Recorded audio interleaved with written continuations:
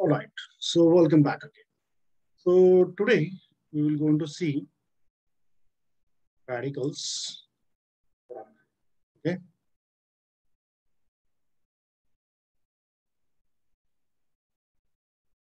I'll give you the quick definition and I'll tell you how to use it. Okay, so if if n is a natural number, is a natural number, n is a natural number, and nth root of a and nth root of b are two real numbers, then what will happen is n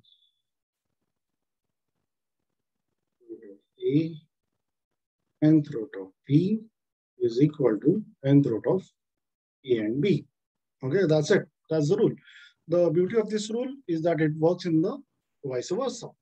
Okay, so let's check the answers. Let's questions.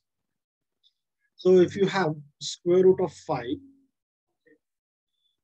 square root of 7, which is I can write it as 5 times 7, which is square root of 5. Okay, as simple as it is.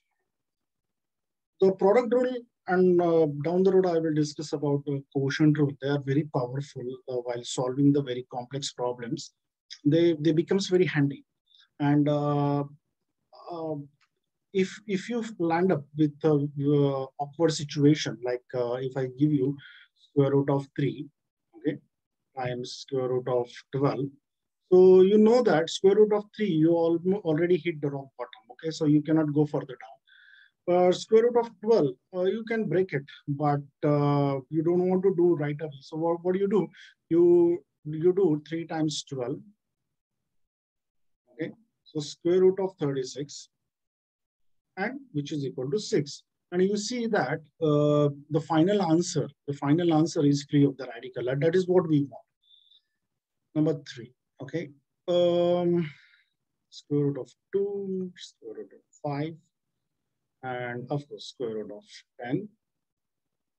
Then what I can do root of 11 times square root of p, which is square root of 11 times p, because without variable algebra is not complete. 5, which is square root of 7 times square root of 11 xyz, and the answer is 77 xyz. Okay, moving on.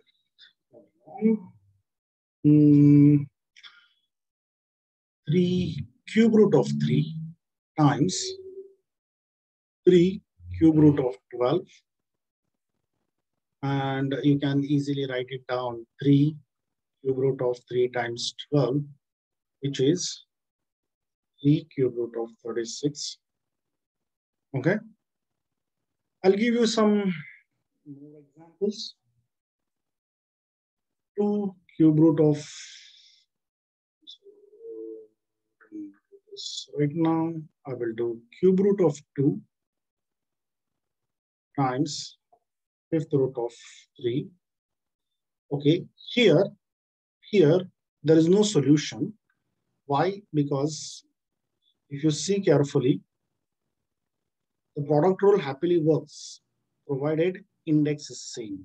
Okay, and last time if I mentioned you correctly, you are in the radicals, you should be seeing one is the first things first. You have to see the index, and second thing you have to see where the negative sign is sitting. Okay,